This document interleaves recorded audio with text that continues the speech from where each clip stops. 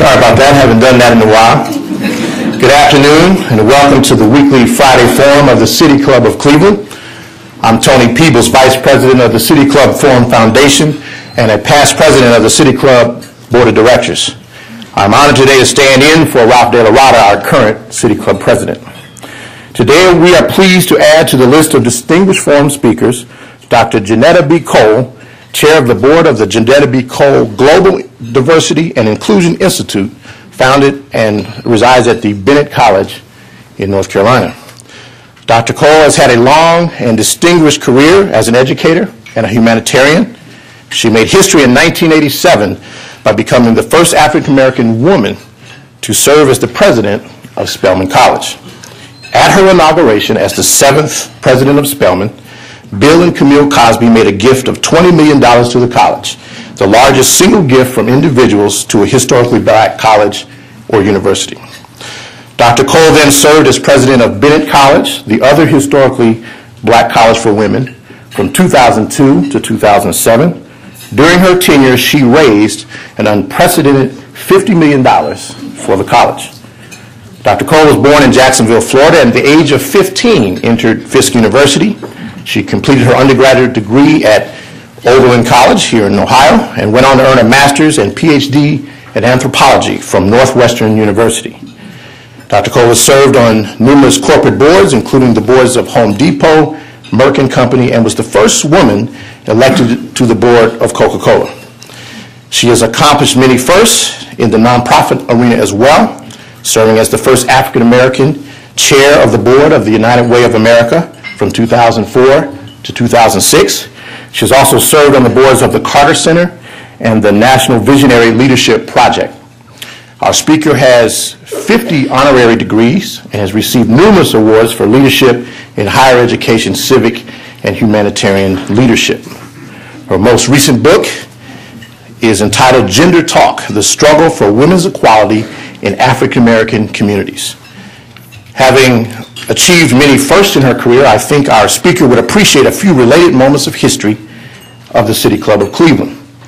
As many of you know, although the City Club has accepted men of all races and backgrounds since its founding in 1912, it wasn't until June 2nd, 1972, after a prolonged debate, the City Club voted 228 to 97 to accept women as members for the first time in the City Club's then 60-year history.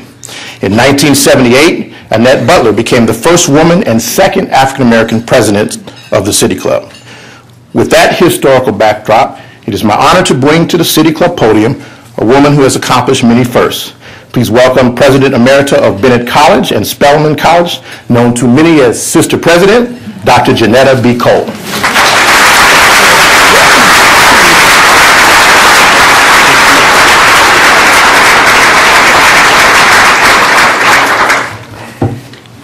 Thank you, Brother Tony.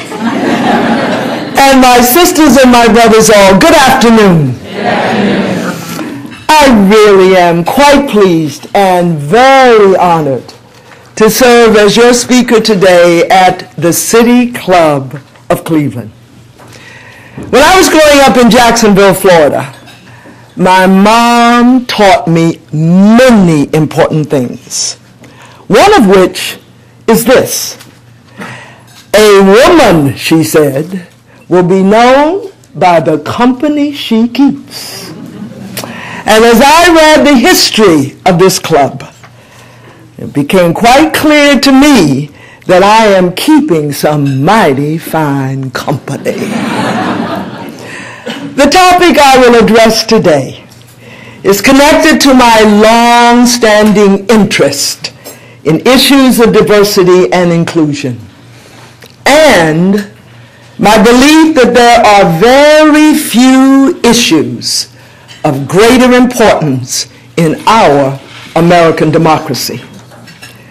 The 2008 race for the presidency of the United States has cast a spotlight on these issues, in large measure because of the diversity of the candidates, because of what is talked about, as well as what is purposefully not addressed by the candidates, their surrogates, and we the American citizenry. Never before in American history, or, as we at a women's college would say, her story, has there been such a diverse group of candidates and now nominees for the positions of president and vice president of our country. Today, in a front page story in one of the major newspapers, the point is made that in age, race, and gender, the tickets of the two political parties reflect a nation in transition as politics catches up with demographics. While the diversity of the candidates signals progress, there is simply no question about this. The diversity signals progress in how we Americans look at and accept people of different races, genders, religions, and ages. But there's also a good deal of tension that swirls around these very expressions of diversity. This has been most obvious in terms of the spoken and unspoken attention to race, to gender, and to what is being projected as race versus gender. The tension between some white women who supported Senator Clinton and some African American women, as well as men, who supported Senator Obama, reached a pitch that was, in my view, unfortunately reminiscent of the struggle between 19th century suffragettes and abolitionists. Missed in such conflicts over what is portrayed as the primacy of gender or the primacy of race is a distortion that takes place when individuals, each of whom has multiple identities, these individuals are reduced to a single identity, and demands are made for their loyalty or political allegiance based solely on that single identity. The selection of Governor Palin as the Republican Party's nominee for vice president has also stirred up a good deal of debate, as questions are raised on the difference between having any woman as a nominee and having a particular woman as a nominee. These debates are reminiscent of those that took place around the nomination of Clarence Thomas for the Supreme Court. There are charges of ignoring the importance of race and gender in this campaign season, and there are also charges of unfairly interjecting race and gender into the campaigns by doing what is now called playing the race card or playing the gender card.